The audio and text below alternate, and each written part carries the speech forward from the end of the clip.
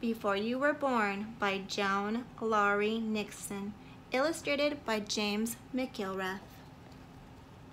Long before the rocks shook and pushed upward to become mountains, God dreamed of you.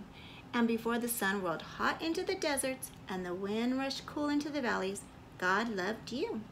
Even before the earth was created, God wanted you to be born. He dreamed of you. He loved you. He wanted you. When your life began, you were so small, no one knew you were there except God. Far away, the tiniest star shimmers in the black sky. No one can see it, but it's there. Deep, deep, a little fish glimmers in the dark waters of the ocean. No one can see it, but it's there. And snug as a secret, in the warmth of your mother's womb, you were there. A protective sack filled with water formed around you. Inside your sack, you were so tiny, so still, no one knew about you, except God. At the moment your life began, everything was there that would make you the special person you are. Already God knew whether you would be a boy or a girl, what color hair and eyes you would have, and how tall you would become. And at the center of this life was your soul, which was created with all the joy and glory of God's love, because He wanted you. Your body was separate from your mother's body, but you needed her to help you grow. So a cord formed from your body to hers, and through that cord came the nourishment from her body to yours. In 4 weeks you grew to be 1/4 inch long. As curled as a swirl in a gleaming turban shell, you had a round head as big as half your body and a heart that beat with no more sound than a whisper. Your arms and legs were beginning to form, and you had a mouth. By the end of your 6th week of life, your brain had developed enough to send out brainwaves that showed it was living and active. And sometimes in the soft, warm cushion where you lived, you moved little quiet movements, not strong enough yet for your mother to feel. Your body was nourished by your mother's body, and you grew. When you were 2 months old, you were not much more than 1 inch long, but you had a face with eyes, ears, and a nose. You had hands and feet, and the fingers which were forming already had the fingerprints that would be yours and only yours for the rest of your life. By now your parents knew about you and shared this gladness. Yay! All your energies went into the job of growing. And at your 3rd month of life inside the womb, you were 3 inches long. You had eyelids thinner than butterfly wings that stayed softly closed over your eyes, and you had tiny fingernails and toenails. You could swallow, and you moved more easily in your water-filled sack that grew larger as you grew larger. In another 4 weeks, you had doubled your size.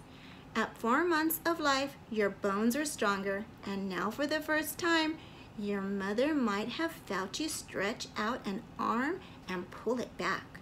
You could kick your legs and turn your head. Oh, exciting! But when you rested, you curled comfortably in the dark warmth with your knees pulled up and your ankles crossed and your arms folded in front of your face. Your heart was strong enough for the doctor to hear it through his stethoscope when you were 5 months old. Maybe he asked your mother if she too would like to listen through the stethoscope to this tiny person growing inside her body. You are now about 9 inches long and weighed almost 11 ounces. Long ago, your baby teeth had formed under your gums, and now your permanent teeth were forming. Soft hair was growing on your head. Getting bigger. Still you grew, and your water sack and the womb stretched and grew larger too. Sometimes your mother could feel you moving and pushing against the walls around you. And maybe you could sense her happiness as she knew you were there and loved you. You were a funny wrinkled baby at 6 months. The fat was just beginning to form under your loose skin and were a foot long and weighed 1.5 pounds. You had wispy eyebrows and eyelashes. You could open your eyes. In the soothing comfort of your own quiet world, you sucked your thumb. But when you hiccuped, you weren't quiet at all, and your mother could feel you jumping and bumping inside her. She could feel you roll and turn even more strongly when you had lived for 7 months, because you were now 14 inches long and your weight was 2.5 pounds. All the organs of your body had developed into what they should be. But in the warmth of your protected growing place, you were still not quite strong enough, not quite ready to be born. You exercised in the womb, a busy, active baby. You were nourished and you grew plumper. You were helping in every way you could to be ready for your life after birth. You were 8 months old now, longer and heavier and stronger. That's the baby. During the 9th month of your life before you were born, you grew to the length and weight you would have at birth. Maybe you were 19 inches long, maybe 22. You might have weighed 6 pounds, maybe 9, maybe somewhere in the middle. You were plump and your skin wasn't as wrinkled or red.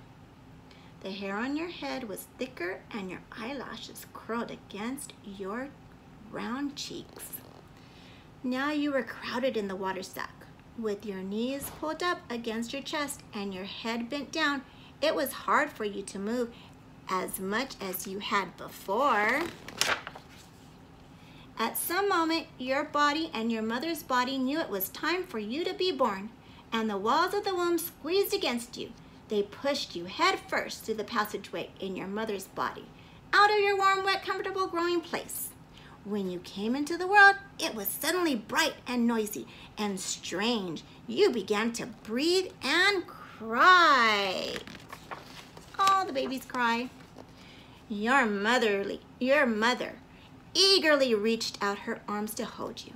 Although this world was new to you, your mother's and the steadily beating heart were familiar and comforting. You could not take care of yourself now anymore than you could before you were born. But this did not worry you because your mother was there and your world of love was larger. You felt the strong arms of your father, and with your fuzzy new eyesight saw the smiles of others who loved you and would help to take care of you. But now that you had come into this new world, you were tired and you slept. Maybe you dreamed about the snug, quiet place where your life began. Maybe you dreamed of the gentle rocking of that watery sack and the steady beat of your mother's heart. And maybe you dreamed of God, who so very long ago had dreamed of you. The end. I love this book. I'm so glad I shared it with you. And I'm so excited. If you like this book, give us a thumbs up and subscribe. Thanks.